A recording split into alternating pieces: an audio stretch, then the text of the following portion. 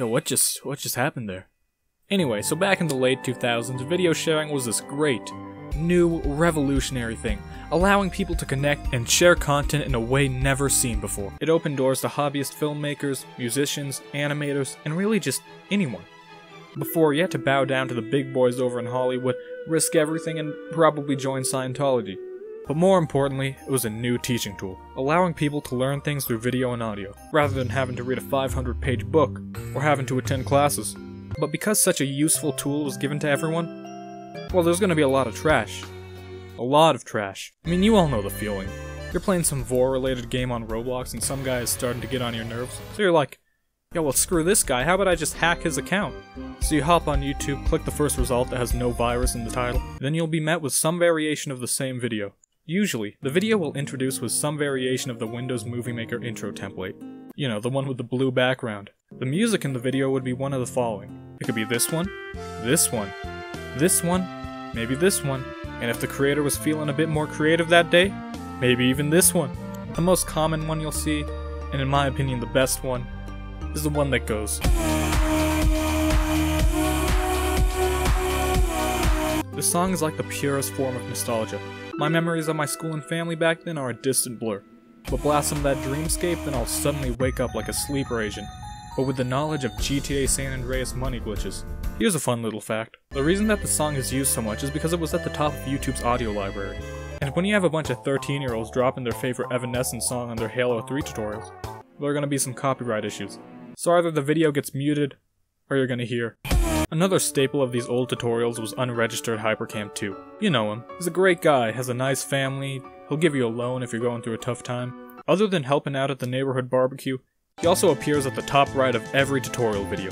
It's either him, or his brother Bandicam. Or sometimes both.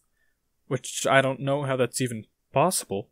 But going deeper into this rabbit hole of hypercam 2, there's a 2008 tutorial on how to download it, following all the classic video tropes.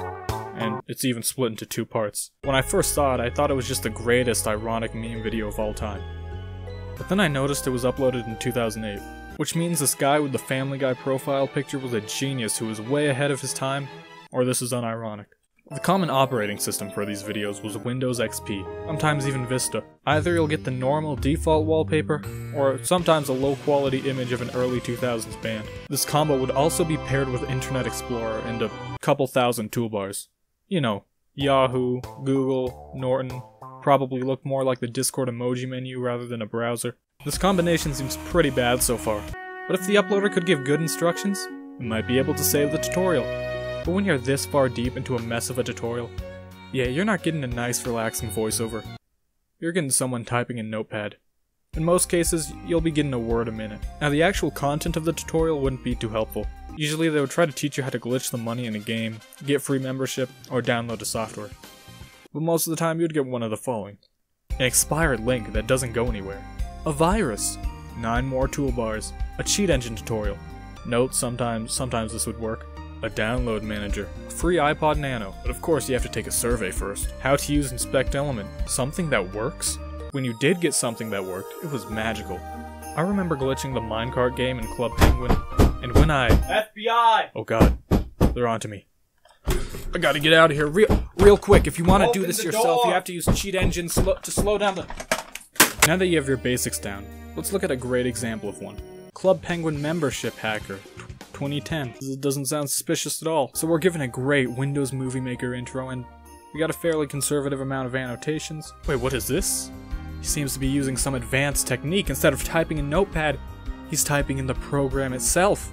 All my years of looking for Club Penguin hacks, it's such a breath of fresh air to see such a pioneer of technique. At the end of the video, he says he'll release the program once he hits 1,050 subs. Considering that it's been 10 years and he's just a little over 900 subs, I don't think we're getting that free Club Penguin membership anytime soon. Wait, what is this? He suddenly returns 10 years later, giving us a beautiful epilogue to this tale of free Club Penguin membership. However, we still never got the link. Anyway, if you liked the video, rate 5 stars, subscribe.